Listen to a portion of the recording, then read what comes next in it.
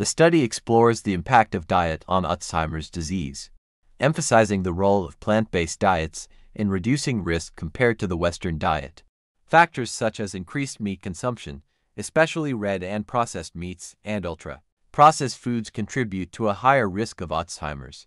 Protective foods include green leafy vegetables, colorful fruits, legumes, nuts, -1 to 3 fatty acids, and whole grains. Ultra-processed foods, prevalent in Western diets, can increase obesity and diabetes, further elevating Alzheimer's risk.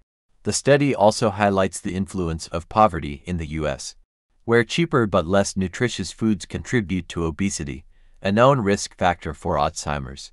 Projected estimates indicate a 50% increase in Alzheimer's rates in the U.S. by 2038, with a strong correlation between rising obesity trends and Alzheimer's rates.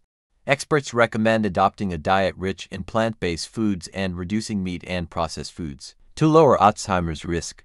The study underscores the significant impact of diet and lifestyle factors on Alzheimer's risk, calling for further research in this area.